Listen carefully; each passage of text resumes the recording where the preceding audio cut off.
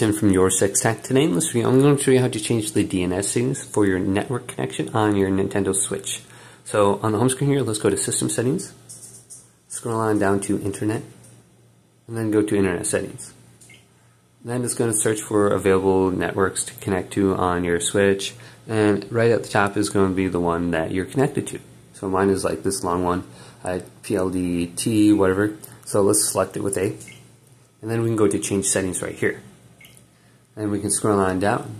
We can change the IP address. We can go to DNS settings now. And we can switch on over to manual. And then we can put in like a primary DNS too. So we can delete all this stuff out with B.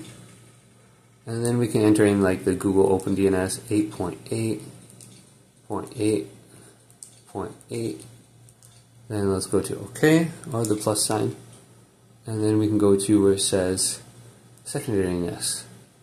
Let's delete everything with B, and then we can type in 8.8.4.4, go to OK. That's what it looks like, and then we can go to Save, right here, select it, settings have been saved. Then we can back out, and we can actually test the internet connection now.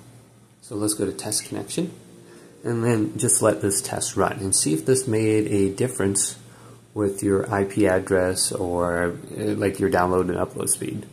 Maybe your signal strength is a little better or something, I don't know.